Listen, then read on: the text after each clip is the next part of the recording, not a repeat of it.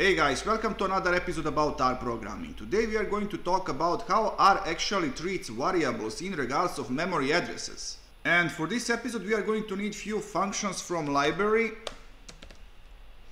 lobstr. So if you don't have this library installed, please do so. And now I'm going to create one variable, let's call it a, and we are going to store value of 10 in it. So if you have experience with some other programming languages like C or Java, for example, you know that 10 is integer, and integer usually holds 4 bytes.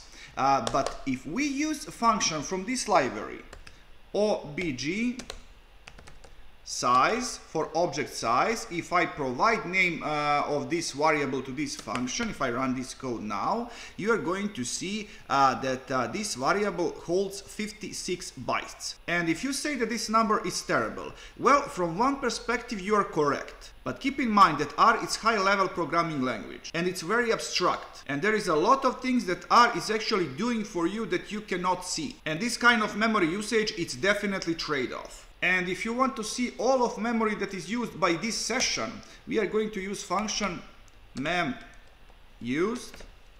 If I run this code, I'm going to get this result, 25.5 megabytes. And of course, this size is huge in comparison to what we actually have in our code. And finally, from this library, I'm going to show you one more function, obj addr.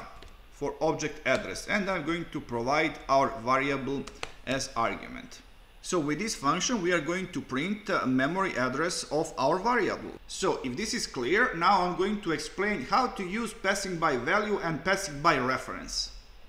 I'm going to delete this part and I'm going to create one function, call it fun, like this function, where we are going to provide one number and we are going to print out memory address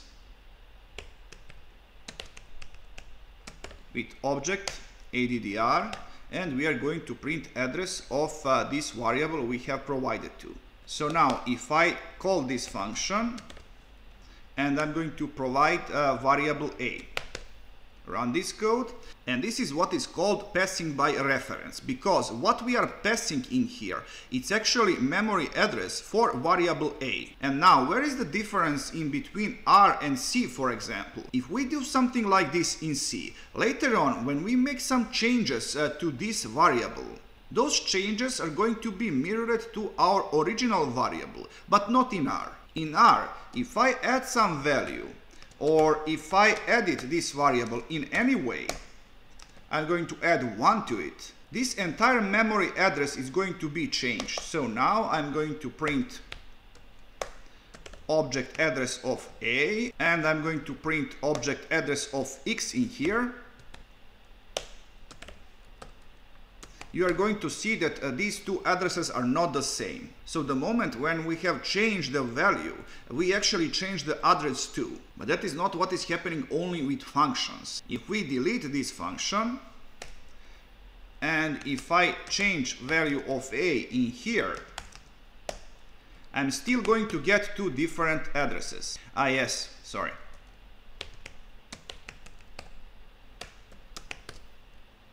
You see, we have two completely different addresses. So what R is actually doing? Whenever you change content, you are changing the memory address of that variable too. But that's not the only thing. If you create another variable, let's say b, and if you assign a to it, what is going to happen? Those two variables are going to hold exact the same address, as you see. And if you want to avoid that behavior, what you can do, you could pass copy. In this way, you are going to provide collection where only one element is going to be this variable a. Now, if we check this, you see we are going to get two completely different addresses. Because in case when we assign a to b, we are going to pass by reference. And when we assign copy of a to b, we are passing by value. So guys, I truly hope that you have learned something interesting. So please like, subscribe, and see ya!